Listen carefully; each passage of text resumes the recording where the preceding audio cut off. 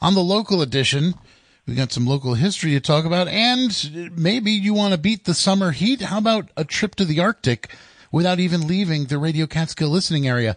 Because this Thursday, Sullivan County Museum and the Frederick Cook Society, they're hosting a talk on the explorer photographer, Dr. Frederick Cook. He was a doctor and Arctic explorer born here in Sullivan County in 1865, claimed to first reach the North Pole in 1908. That's a year before Peary's claim to the North Pole, and also about 18 years before the first undisputed expedition to the North Pole. On the phone to tell us more about the current exhibit on Cook's photography and the talk that's happening coming up on July 21st at Sullivan County History Museum.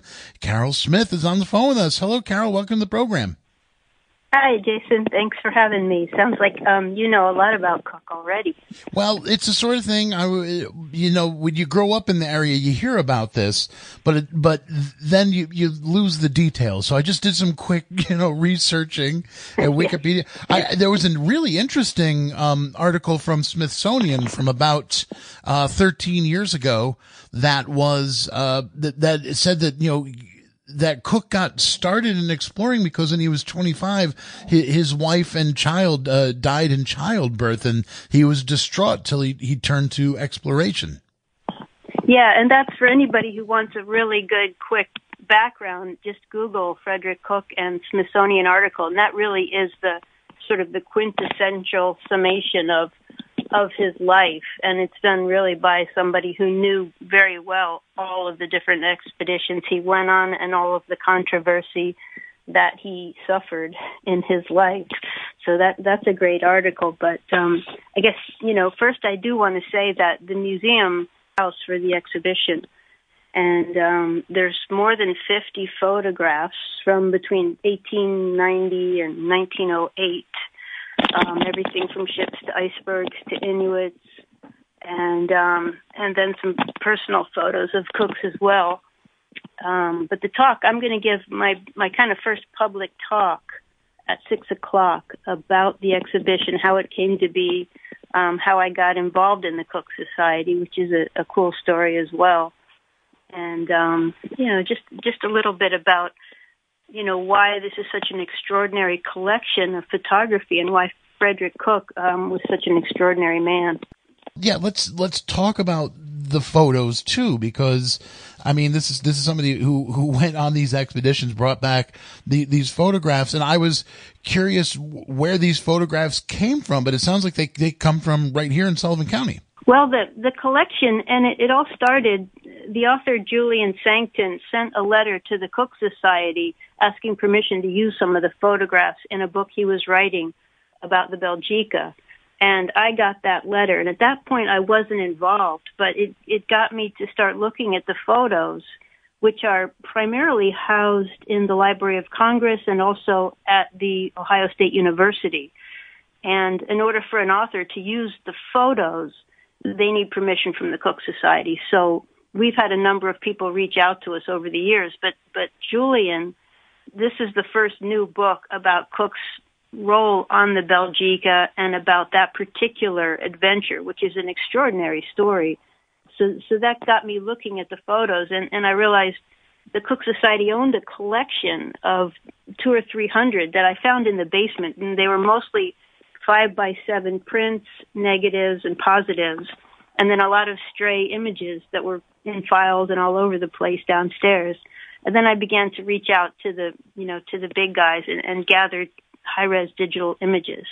So we collected probably 400 images from Dr. Cook's travels and began to select which ones to print and which ones to frame, and that's how it all began. But as an artist, I was just really blown away by the sensitivity and the composition and the sort of the light in his photos. It's very unusual, the light in the Arctic and the Antarctic. It's nothing like you see here. So that's what drove me to his work. And then I began to read his books. And of course, he's also a great writer. And we owned, several hundred copies of the 4 books he wrote. And they're just absolutely fascinating. So that's how it all began. And it's interesting to hear that, like, with, Sullivan County Museum, with all the historical angles of this, and something that, is also a technical pursuit, a historical pursuit, and a scientific one, that there's actual real aesthetic value to this, artistic value to just seeing these photos. Yeah, that's exactly right. One of the things that I noted, and I did a lot of research, is that his work had never been exhibited as fine art. It has always been exhibited in periodicals and books and scientific journals and research pamphlets and things like that, but nobody had ever put together an exhibition just from a fine art point of view, and that's what I did, because that's my background. I'm not a historian. I'm not a polar historian, or by any stretch of the imagination. Although I'm learning quite a bit, and it's a very aesthetically pleasing batch of photography, and the most striking image is the one he took of the Belgica, where it was probably 20 below zero, and he had to stand for an hour and a half outside with this Brownie camera, and the exposure was an hour and a half to get a shot in the dark night of the Arctic. It was absolutely an incredible shot. Wow. And you say you have all these hundreds of photos. Are they from different the ones in this exhibit are probably going to be from this expedition, but with all of those photos, you have photos from other expeditions? Yeah, it's from all over, and me personally, I'm still straightening out which images are from which expedition. I really selected the work from a visual art perspective, and I'm hoping as I go forward, people will step up and help me with the scholarly parts of the show. There's a tremendous amount of information that I don't have yet, and I don't know. A lot of the photos came to us, and they were scratched and dirty, and Aldo cleaned them up. He took a lot of the rips out and the tape marks, but I chose them just because they're beautiful. And, so it's kind of like working backwards. Now I have to plug in the history. Wow. And that's great with like everything that you've done in life, and and all the experience that you have, like with art and music. Now, like, it's just great that you're kind of being thrust into the position of learning like a whole new area of stuff that you probably never imagined you'd be, exploring the Arctic in this way. No, that's exactly right. If anyone had told me 3 years ago, I would have gone down this rabbit hole head first and just be kind of overwhelmed by this man's life and his character as well. He just suffered tremendous injustice, and yet in the face of it all, he remained true to his claim that he got to the pole. He was a good person. He didn't make it up, and he was brutally attacked by the media. And that's, a huge part of the story.